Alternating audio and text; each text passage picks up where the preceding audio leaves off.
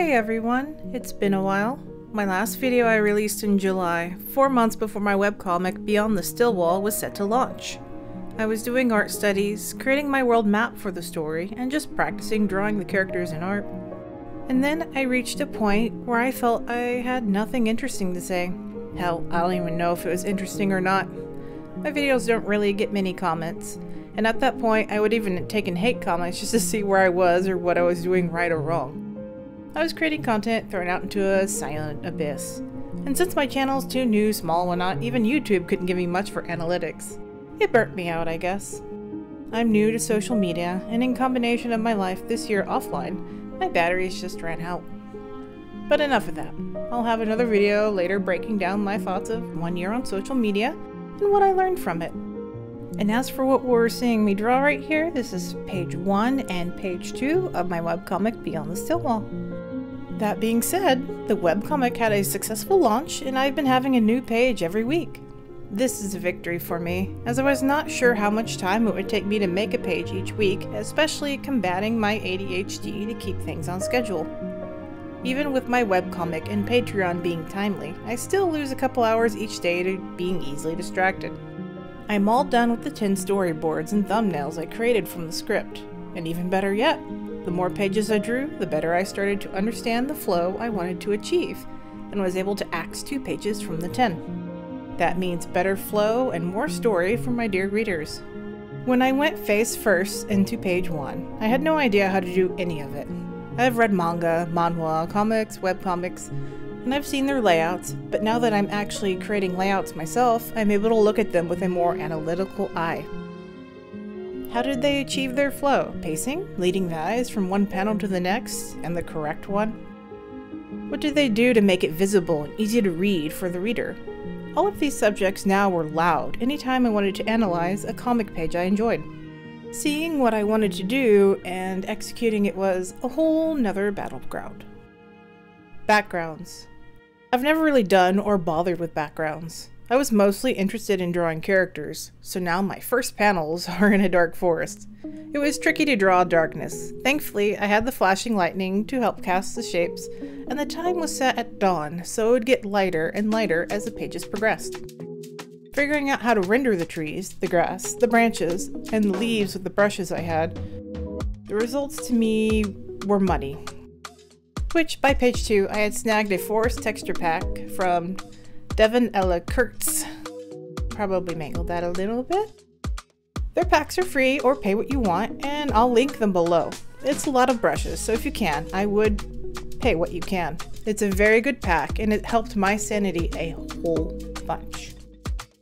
I can definitely feel the first page. How long it took me to make that background, and even with all the time I put into it, it still felt okay. I am intentionally accepting what I would consider okay, acceptable, because 1, what is okay to me is probably still impressive to someone out there.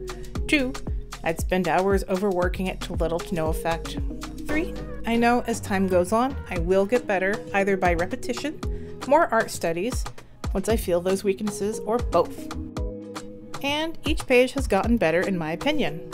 After each page was completed, I would look at it the next day, go over my thoughts, what worked, what did not work, which parts and processes were reaching towards my desired style. I am slowly learning and telling myself the story and effect has much more value now than how detailed a page is. I could texture every pebble in the background that a majority would never even notice, but if the page is bad, it's just bad. If the action is weak, if the story is not properly conveyed, all of that work is meaningless. Just a note, if you are enjoying this video so far, please give it a thumbs up and comment to let me know what you like about it. And if you subscribe with that little bell, you'll be notified of new videos and shorts. It really helps out my channel and it lets me know what I'm doing right or wrong. To continue, as I'm learning all of this as I go, through observation, research, reflection, and study, I bet it would be fun to have taken classes or college for these subjects. I'd probably be in a better spot. But I live in the US, so that's a big no for me. I'd rather buy books and watch videos when my attention span allows. With each page, I have been experimenting with brushes and rendering. If you look at the pages in order on my website, you can see the progression and change of line art, coloring, and texture. And I have a specific style in mind, and the more I practice, the closer I get. I've accepted a mixture of cell shading and some painterly bits at this point in time. If I pull up this picture of Thoron on the cover, I really liked how he turned out. Is it mega rendered?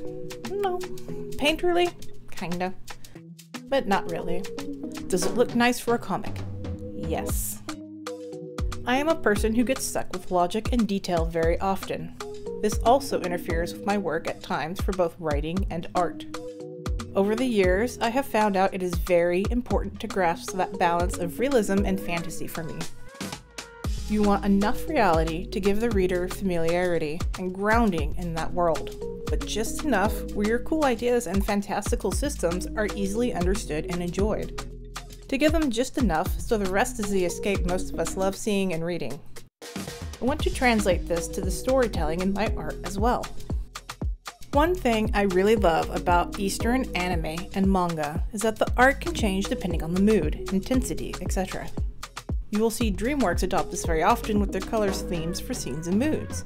The sudden line change may not make logical sense at the moment, but the mood comes out loud and clear. You can feel the tension or the security based on the coloring and rendering of the scene. I intend to push myself towards this as it seems flat out fun. I also know some webcomic artists will come back and redraw their first few pages to match their current skill. I plan to leave them as is, because one thing I love to do was to see the first page and latest page of a webcomic artist's work and to see how far they've come, and it inspires me too. I hope I can provide that for others in the future as well and let them know you will always continue to improve and grow. As you can see in the second page, I've swapped my brushes and the page looks much cleaner and clearer than the first. I did not stick with this line art brush, but I am dabbling with line art brushes to find that good mix of textured, clean line, and soft strokes.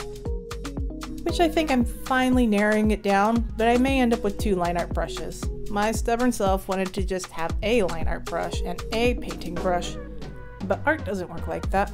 We have to change our tools for textures and effects. Digital is no different. If you're curious, Beyond the Still Wall is a dark fantasy graphic novel with romance, action, and suspense. Each of the main characters will have their own goals, ambitions, and character growth throughout the story. Keep in mind, this is a mature webcomic, as there is combat and character relations. BeyondTheStillWall.com is where you can read up to page 8 as of this recording and see how quickly my pages improved over time. There are character biographies and even a world map too. For more behind the scenes, progress pictures of my content, and thought process, visit my Patreon for that and reading the comic pages as soon as I finish them. If you like this video and want to see more, like, comment, and subscribe so I can see you again. Thanks for watching. I hope you have a lovely day.